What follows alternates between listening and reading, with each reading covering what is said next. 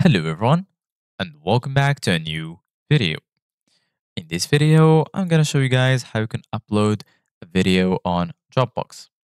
So if you guys want to learn how to do it, just follow the steps that I'm gonna show you.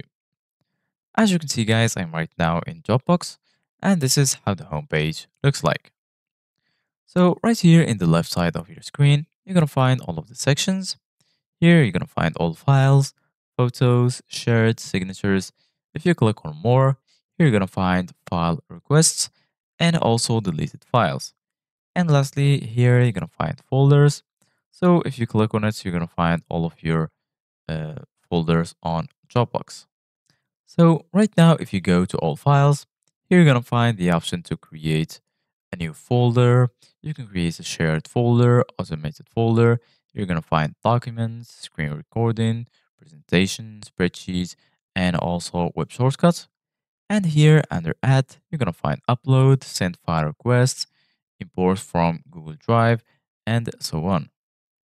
So right now, you can either upload a file directly in all files, or if you want to be more organized, you can create a folder.